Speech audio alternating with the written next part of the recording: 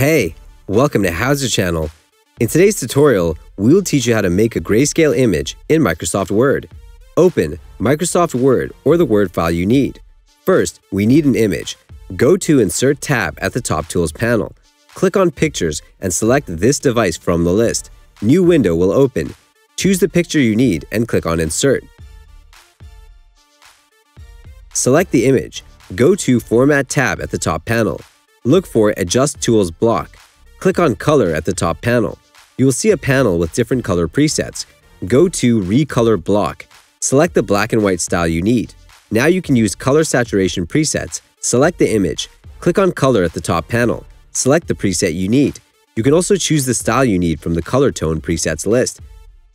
That's it. Thanks for watching the video. Please like it and let us know if you used any of our tips and tricks. Subscribe to our channel. We upload new tutorials every day. See ya!